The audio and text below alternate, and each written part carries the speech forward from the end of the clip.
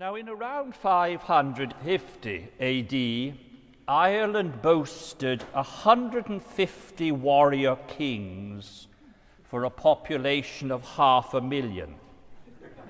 Now, what we know of the habits of the Scotti, which is how the Irish were known by outsiders, the Scotti, the war-bound mentality of the men of darkness, this is basically bad news.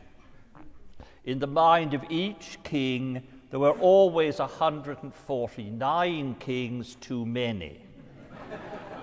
After the death of Patricius in around 490, Ireland seems to have entered a time of particularly savage intertribal warfare. Having built up their wealth and morale by plundering Britain in the 5th century, they now seem to have turned inward to devour each other in endless bids for preeminence.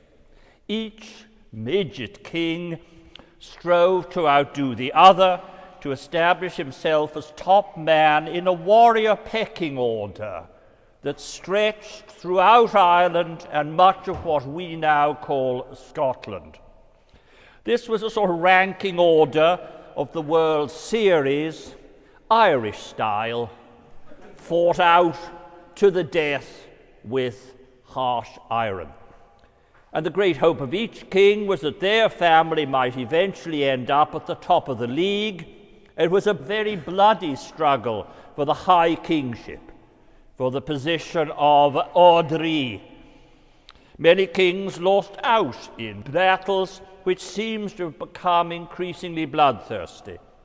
We have the later poem ascribed to one such unlucky king, King Suibhne, the song of mad Sweeney.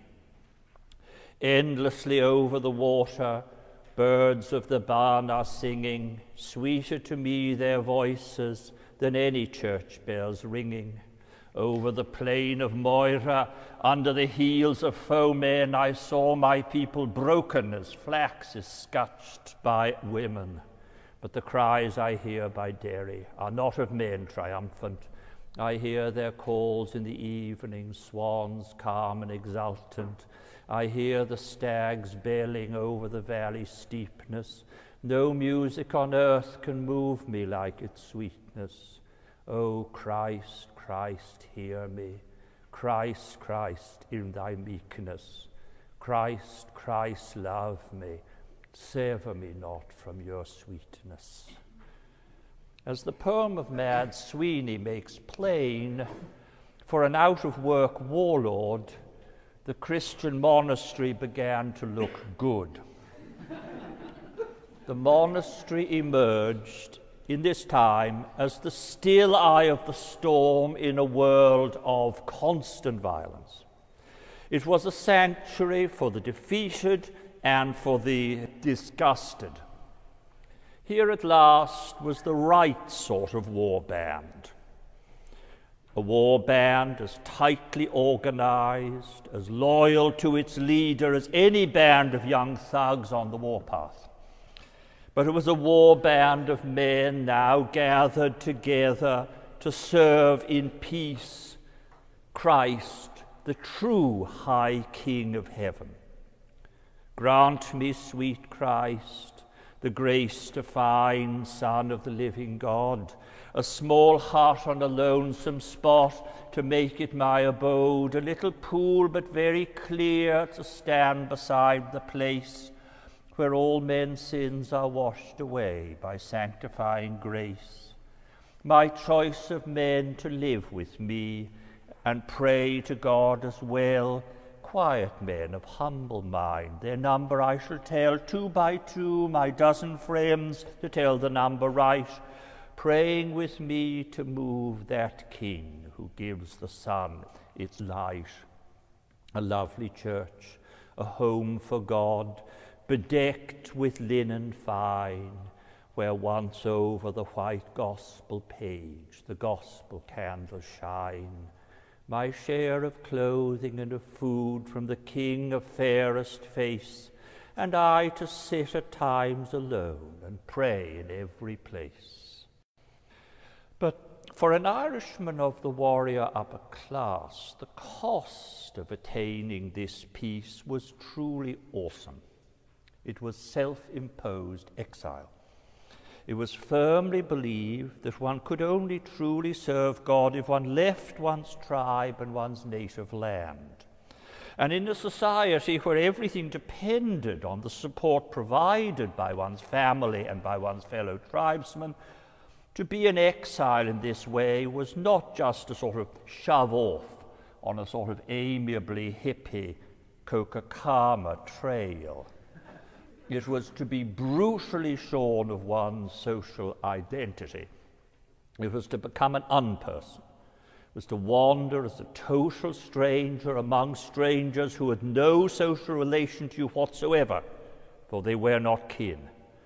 The Irish had a very harsh word for it, and it's on the handout, under the map. Turn around for the map.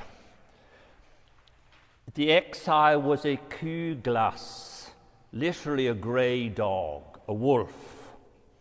And the wolf was a creature thought of by the Irish as the dog gone wild. It had cut its links with the domestic world of the family, with the tame animals on the farm. It now wandered like a flitting grey shade on the edge of the settled land. The exile was a human wolf, chased out of his own land like vermin. This is what it meant for a monk to become an exile. We often speak of the Irish monks as pilgrims for the love of God. And this conjures up a rather upbeat image of spiritual tourists and jet-set professors. It doesn't get the harshness of the state of exile from family, from friends, from homeland, which the word pilgrimage implied at this time. The old Irish term is more precise. The pilgrim was, again, I refer you to it, a dhearada, a man given over to God. That is a person taken out of normal life with the hand of God upon him, and whether for curse or blessing, only the future could tell. Some of the most poignant poems of exile ever written in any language were written by Irish warriors on their way to seek a new life of self-imposed exile in a monastery. Shall I go then, O King of the Mysteries, after my fill of cushions and music, to turn my face to the shore and my back to my native land, without the heady drink that intoxicates a throng, without a stout tribe, without retainers to protect me, without cup, ale, or drinking horn. Now this is what happened in 563 AD to a man of royal lineage in Donegal, now known to us as Columba.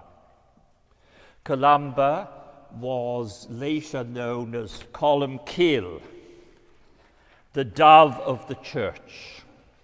But he did not begin as a dove. He came from a long and successful family of hawks. He was born in 521. Within his lifetime, Christianity changed from being the religion of a minority, still largely associated with the Romano-British slaves to whom Patricius had ministered, to become at least the nominal faith of powerful and highly combative royal clans. And the clan of Columba was the most combative of all. He belonged to the Cenil Conaill, the kindred of Connell, of Donegal and Tyrone in northwest Ireland. They were O'Neill descendants of the great Neil of the Nine Hostages, the former High King of Ireland. It was the fleets of Neil of the Nine Hostages which had carried the terrible Scotti, the sea rovers, the men of darkness, across the Irish Sea to drain what remained of Roman Britain of its wealth and population, it is therefore quite probable that it was a slave-raiding spree of the great-grandfather of Columba which brought the young Tricchius as a slave from northern Britain to County Mayo in Western Ireland. The warrior retinues of the northern O'Neills really did mean business, and in 561 they defeated their cousins, the rightful kings of Tara, at an unusually bloody battle at Culdrebene. Though already a clergyman, Columba had been somehow implicated in the battle. A few years later, in 563, he decided to leave Ireland as a deorade, as a self-imposed exile, to do penance for his part in the escalating violence. Whether he was shocked by the slaughter or had actually been implicated in it through his family connections, we really don't know. What we do know is that he sailed northwards, a few days across the sea to what we now call Scotland. Here he settled in Iona and lived there until his death in 597. He would be remembered as the classic Irish exile for God. There is a grey eye that looks back at Ireland. It will never henceforth see the men of Ireland nor their women. On the south shore of the island of Iona there's a small hill. Columba was said to walk to the top of this hill again and again, just to look out towards the southwest over the Atlantic, to make sure that the coast of his beloved Donegal was not visible. He had truly allowed his homeland to drop beneath the horizon. Once an exhausted heron, blown off course from Donegal, landed on the island. "Take care of how you lift it up," Columba told his monks. "Have pity for it, carry it to the nearby house. Look after it and feed it as our distinguished guest." Then he added sadly, "For after 3 days it will no longer wish to be a pilgrim among us. It will return to the sweet land of Ireland, from whence it came." Note that Columba deliberately picked an island for his place of exile. This was because, like our other Irish Christians, he had heard of the great desert of Egypt. He knew that at the very far end of the Christian world from where he lived, Christians had for centuries gone out into the desert to seek the total solitude, the total absence of settled society, which gave them the peace with which to worship God. He would have thoroughly approved of the Desert Fathers. We actually know that he did. He might even have approved of my talks about the Desert Fathers last year. That's not so certain, but I really gave those talks in part because last year and this year really make a home.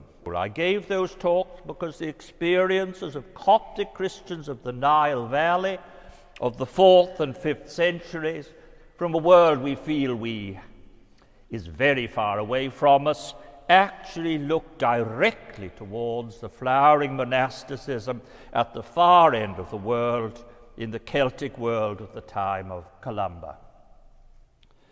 Scotland and Egypt are not as far apart in the Christian world as we sometimes are tempted to believe. Up to this time, many places in Ireland are called by the word desert. For every hermit's cell, every monastery where monks were gathered in Ireland was thought to be a little fragment of the great desert of Egypt, where monasticism had first begun. The problem, of course, is that in my sodden homeland, there are no deserts. So instead, Irish monks tended to place the great salt desert of the sea between themselves and the settled land. The awful Skellig Michael rocks off the coast of Kerry are one such Celtic desert. These are a spectacular perching place, sticking up from the Atlantic. They're the last bit of land before you reach New Jersey. They were suited only to monks and puffins. Iona was a more gentle island, ringed by the hills of mainland Argyll. But between it and the mainland there lay that crucial band of the Hinbar Glass, the glass-green sea, which set it off as a holy place. It was thought of as being cut off by the salt desert of the sea from normal social life, just as the great monasteries of Egypt were cut off from the life of the Nile by a narrow but clear belt of desert. Here was a world outside the world, delightful to think, I think it to be, in the bosom of an isle, on the peak of a rock, that I might often see there the calm of the sea, that I might see its heavy waves near the glittering ocean, that I might see its smooth strand of clear headlands, no gloomy thing, and the sound of the shallow waves against the rocks. If you look at the map, one must remember that the monastery of Lindisfarne, off the coast of Northumberland in northern England, was later founded by monks from Iona. It also is cut off from the mainland by tidal waters. It was to be the Iona of the south. It was a miniature Iona, a holy place cut off from normal society by the desert of the sea, and it's still known to the locals as Holy Island. But this did not mean, in fact, that Ireland remained totally cut off from Columba. Far from it. And here we must think away modern political boundaries. Modern political boundaries have divided Ireland from what we now call Scotland, from what we now call England. But this wasn't so in the 6th century. It was the sea that mattered, and the sea joined the two coasts in a single unity. Iona was under 80 miles away by sea from Northern Ireland, and this sea was dominated at the time by the Irish. The Scotti, the sea rovers, the men of darkness, controlled the northern waters in their 9-bench rowboats from what is now Donegal in the Republic of Ireland, all the way up the west coast of Scotland as far as the Hebrides. It is they, we must remember, who gave their name to what we now call Scotland, because to any Roman or to any Romano-Briton who approached what we call Scotland from the south, the very first settlements one would meet would be these settlements of the Scotti, the Irish sea rovers, solidly settled along the coastline of Galloway, Argyll, and pushing into the lowlands right across. Thus, Iona lay actually at the hub of the sea routes in a world dominated by Scotti before they had become Scotchmen. Patricius, as we saw last week, was always a bit out on a limb. By insisting on remaining in darkest Ireland, he cut himself off from his fellow Romans. He was always regarded by his Romano-British colleagues, as I pointed out, as basically the wrong man in the wrong place. But at Iona, Columba was the right man in exactly the right place. And we must remember what a new world this was. Patricius still belonged to the old world. He looked back always to Roman Britain. His journeys probably took him from south of Hadrian's Wall across central Ireland towards Mayo. But look at the map with the arrows showing the later influence exercised by the monastery of Iona. Iona stands at the top of an arch far to the north of Hadrian's Wall. It stands at the northernmost peak of this arch, which extends southwest, deep into the south of Ireland, southeast, deep as far as Lindisfarne and northern England. It's a world where England, Scotland, Ireland don't yet exist, but the shadow of Iona does.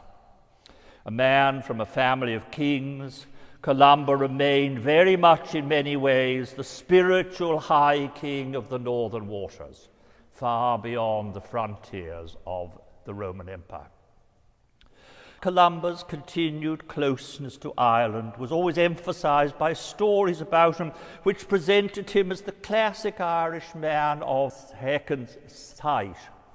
He was seen as a philidh, as a seeing man, as a prophet in his own times, in a way, a man with his ear firmly placed on the grapevine that led back from Iona to the bloodthirsty politics of his homeland.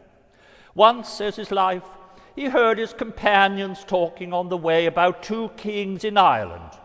"My dear sons," he said, "why do you gossip idly about these kings?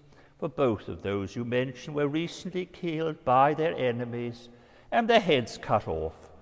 Sailors will arrive today from Ireland and will tell you this." Thus, Iona remained very close to the heartbeat of the northern world. Yet, of course, in the imagination of contemporaries, it was also at an immense distance from it. It was engulfed in the salt desert of the sea.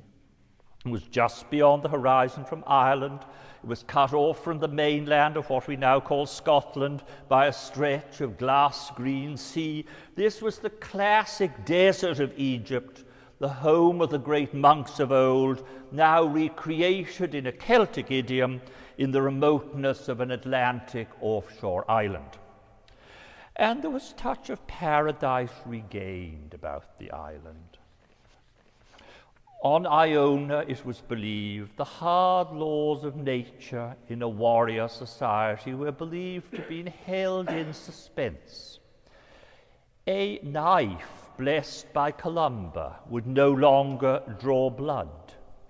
Once, one of the brethren, Morla O'Brien by name, came to the saint while he was engaged in copying a manuscript and asked him, "Please bless this instrument which I have in my hand." So Columba did not look up, but continued to keep his eyes on the book from which he was copying. However, he reached out his hand a little way, still holding the pen, made the sign of the cross upon it.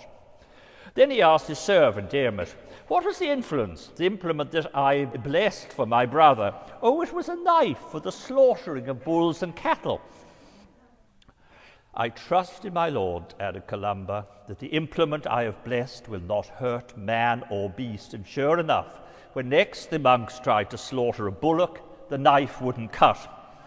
Having discovered this fact, the monks melted down the iron of that knife, coated the liquid on it to all other iron tools in the monastery. From then on, these tools were unable to harm any flesh, for the power of the saint's blessing remained within them. This is disarmament, Celtic style. To think of oneself as living in a monastery where iron drew no blood was to step from a world of warrior violence ruled by the sword into the peaceable kingdom of the holy mountain of the Lord, as in Isaiah 2:4, "Nation shall not lift sword against nation, neither shall they learn war any more." And for this reason also, the monks of Iona lingered poignantly on Columba's relations also with the animals of the monastery. By the end of his life, this exiled Cuglas, this wolf from the violent clan of the O'Neills, had seemed to have created a world where the original peace between men, and even between the human race and the animal kingdom, had for a moment been re-established. They described how the old, sick Columba had walked for a last time around his island. The saint left the barn, made his way back to the monastery. He had to rest halfway. As he sat there, for he was weary with age, as I have said, behold, a white horse, the loyal workhorse which used to carry milk pails from the milking shed to the monastery, approached the saint. He put its head against his bosom and began to mourn like a person pouring out its tears into the saint's bosom and weeping aloud with foaming. Let him be, said Columba. Let him that loves us pour out the tears of bitter mourning. For God, his creator, has clearly revealed to this animal that his master is soon on his way.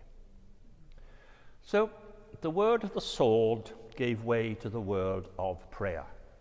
And we must never forget the immense importance of intercessory prayer as the raison d'etre for the monastery, both in Egypt and in the Irish monastic world. I'm always relieved when something happens in the past that Rich has already preached about. Last week it was Naaman and the little Hebrew girl, who of course is St. Patrick. Now, intercessory prayer. This is what turned these remote monasteries into powerhouses in the world, because it's their prayers which protected the world. There's a wonderful graffito written in Coptic on the wall of the monastery in Egypt, looking out over the Nile Valley from the pyramid of Saqqara. This is the spot on which our Lord and Father, Upper Jeremiah, bowed himself in prayer until he had by his prayers removed the sins of the people of the whole world. But of course, in order to pray, the monks had to have books. And above all, they had to master the book of Psalms. For here I have a sad announcement. The monks of the Celtic Church on this point were not Episcopalians. They had no book of common prayer. The book of Psalms was their book of common prayer. As for Augustine, as for the Desert Fathers, so for Columba and his monks, the Psalms were the true model of all Christian prayer. The good Irish monk was called Psalm Book, a man with the Psalms always in his mouth. No books, no Psalms. No Psalms, no proper and effective prayers to God on behalf of the world. To have a monastery without the Scriptures, and especially without the Psalms, was like trying to run a modern hospital without electricity. And in around 550 AD, Ireland was still a land almost entirely without books. It really takes a leap of the imagination to enter into this situation. But until the coming of Patricius, bearing Christian scriptures, Irishmen of all social levels were happily locked in a totally oral culture. Books seemed something utterly strange to them. And worse than that, the books that came might as well have come from the face of the moon. They were not in Irish, they were in Latin. I'll deal with the full implications of this situation in my next talk. All I need to say here is that at Iona, the urgent need for books in Latin was inextricably linked to the urgent need to pray. It was through patient copying of the Psalms in a Latin language which had arrived, as it were, from outer space, that Irishmen, Scotsmen, a little later Anglo-Saxons began to read and write. For this reason, the patient work of copying the Scriptures was the heart of Iona. One day Barthene went to the saint and said, "I've need of one of the brothers to run through the correct with me the Psalter I have written out." Hearing this, the saint spoke thus, "Why do you impose this trouble upon us without cause, since this Psalter of yours, of which you speak, neither will one letter be found to be superfluous, nor another to have been left out, except for one vowel I, which alone is missing." So when the whole Psalter had been read through, exactly what the saint had foretold was found to be confirmed. Only one letter I missing in the entire text. But if this is the text with which you speak to God, you've got to get it right. 101% right. And when Columba died, he was still at it, copying. When he had come down from the hill and returned to the monastery, he sat in his hut writing out a copy of the Psalms. He reached that verse of the 34th Psalm where it is written, "They that seek the Lord shall not want for anything that is good." Here at the end of the page I must stop. Bethena writes what comes after. Here was a text in Latin, in a totally dead language that had never been spoken in Ireland, and yet it was perfectly copied. The Celtic Church was based in part on a real miracle of cultural transmission from one world to another. From the Roman heartland of Christianity had grown up to a third world of a hitherto totally oral, non-literate culture. And we can see this page. Turn over.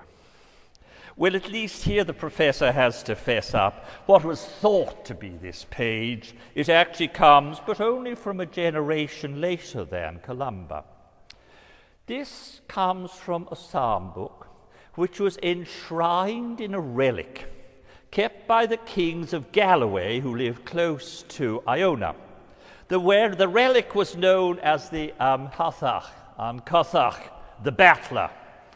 Somewhat like the Ark of the Covenant for the ancient Israel, it would be carried into battle against the enemies. This may not have been exactly a use which St. Columba had intended for his copy of the Psalms, because don't forget, outside the almost utopian peace of the monastery, the Scoti, the Irish, later the Scots, had remained men of darkness. Their leaders remained fierce bad rabbits. They still exulted in war. But the historian is grateful to these unreconstructed warlords for one thing, for they carefully enshrined in an early 7th century Irish psalm book in the solid gold and jewels of the relic case of their Cuthach, of their battler. Therefore they preserved a perfect example of minute, correct Latin script. It is one of the most elegant and economical pieces of writing to survive from the last centuries of the Roman world. It's a very moving fragment. For here we have a Latin perfectly copied at Iona, unimaginably further north than from anywhere that any Roman had ever penetrated. It showed that, as far as the careful, loving preservation of Latin through the copying of the Holy Scriptures was concerned, in the time of Columba and in the succeeding century, Ireland, Iona, that great arc of Ireland, Scotland, and northern Britain, and no longer Rome and Latin-speaking continental Europe, was where the real action was. In my next two talks, I'll deal with the implications of this situation. I'm going to change their order. Next week, scribes, writing, books, and the very sudden emergence of a vernacular native culture. Fourth, as we get closer, sin and penance. We'll need it by then. Okay.